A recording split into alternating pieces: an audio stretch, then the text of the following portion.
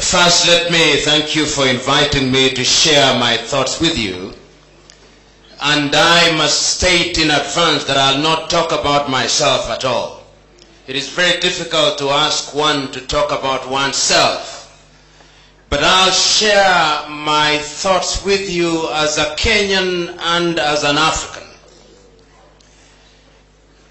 I want to preface my conversation with you out of a book that I first read in 1979. I've not read the book since, but I remember the book very well. This is a book written by one of the great Greek writers, Sophocles. It contains 3 books or 3 plays, which are very famous and which I believe you should know. And if you do not know them, I believe that you will find out where they are and read them this evening. The 3 plays are Antigone, Oedipus at Colonus, and Oedipus. I have faith that you have read those famous plays written long before the birth of Christ.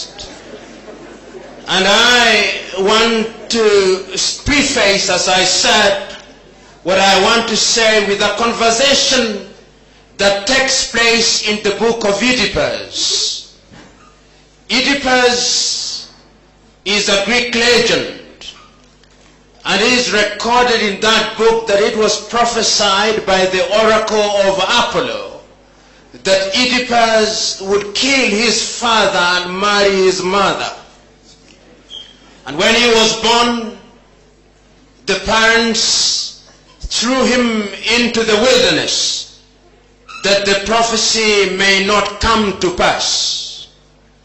Unknown to them, the little boy was picked up by somebody and brought up, and in his adulthood he heard about the story,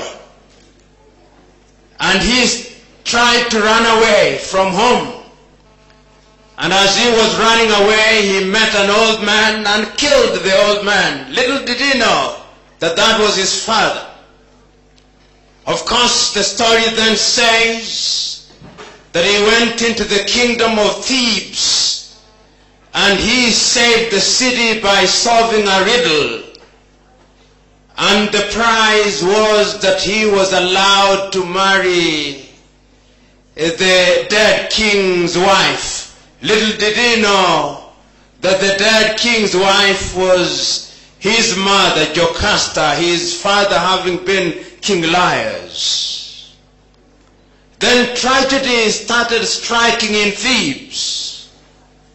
People were dying, bad things were happening, and he himself decreed that whoever found out what killed the king would be exiled from the land.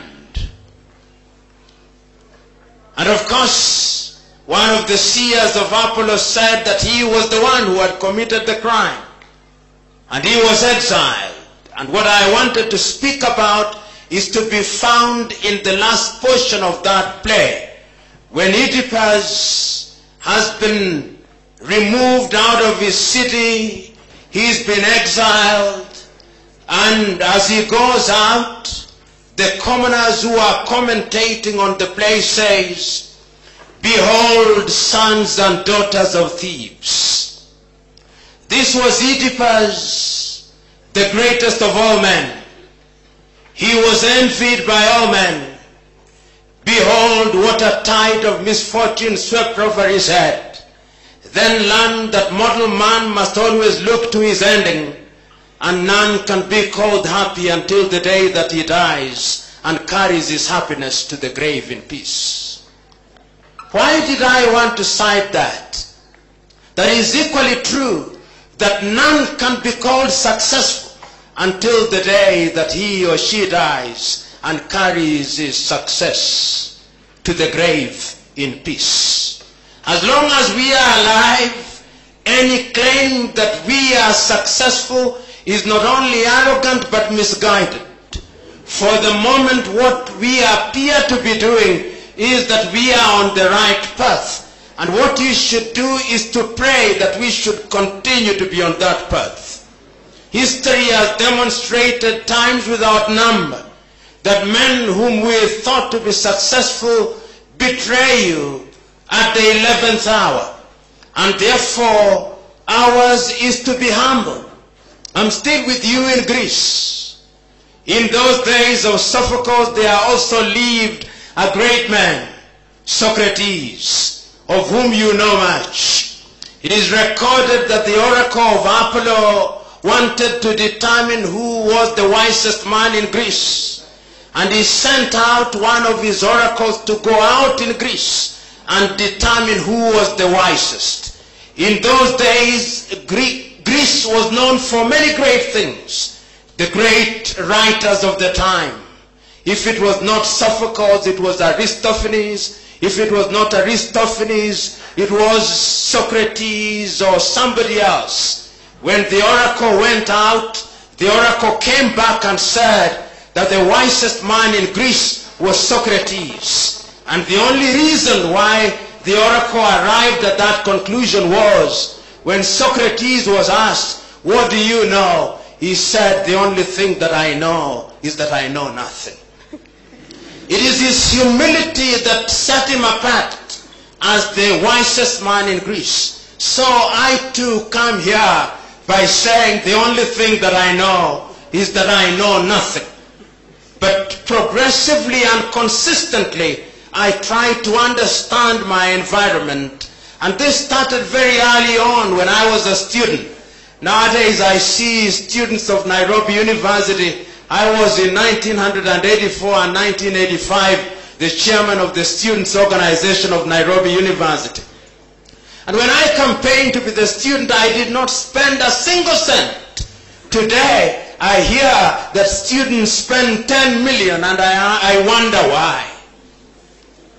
In other words, I'm trying to say that there is an ethic which is perverted, which now controls not only our country but our people.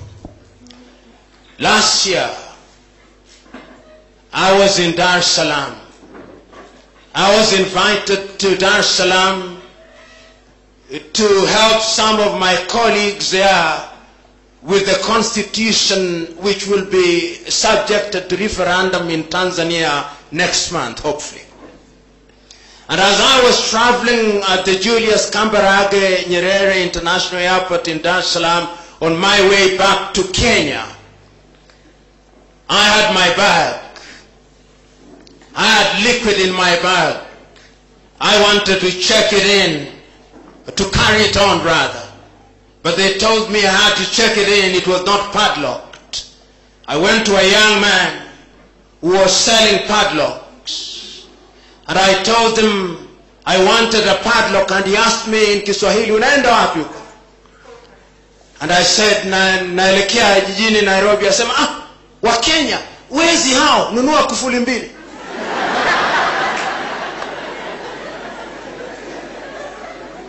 That tells you the image of Kenyans that is out there. Several years ago, I was in Zanzibar, and a Tanzanian minister in his unguarded moment was speaking, and he said, hili swala la Jumuiya ya Afrika Mashariki ni swala nzuri sana. Kwanza, itapanua soko, itawawezesha wana wa Afrika Mashariki kusafiri, lakini kitu kinachotuogopesha ni wa Kenya. Kwanza kabisa, hawana nidhamu. Siasa zao ni duni na za kikabila. Tuna hofu ya kwamba wakiingia katika Afrika Mashariki watatuambukiza ukabila. Jambo la pili ni walafi. Na wanapenda sana ardhi, tayari wanaimezea mate ardhi yetu. You may not, and in fact you are not supposed to like what I'm telling you. But I'm trying to tell you that that is the image that we have out there. On our side, what image do we have of Tanzanians? Lazy and polite. Polite. Equally of Tanzanians or Ugandans. But the question is, we claim to be a Christian country, 80% Christians. But whenever I go to church on Sunday, when the congregation is invited to take the Holy Communion, and their reverends here, they tell the congregation, we are in the house of God. But ladies, carry your bags, because there are people who may steal. Even in church, we steal. I said at one time in Mombasa that we live in a country where we profess the blood of Christ, but in truth the blood of ethnicity is thicker than the blood of Christ. Because when the chips are down, it is our ethnicity that counts, not our Christianness. You young men, when you are communicating via Twitter, via Facebook and other media, the venom that you spew out in the name of ethnicity is appalling and worrying. The question is, who are your role models? Today, there is a culture in this country which I call the Sonkonization culture. The youth have been Sonkonized, and I'm creating this word deliberately. What is Sonkonization? Sonkonization is the process of acquisition of material wealth by means that are unknown and unfathomable.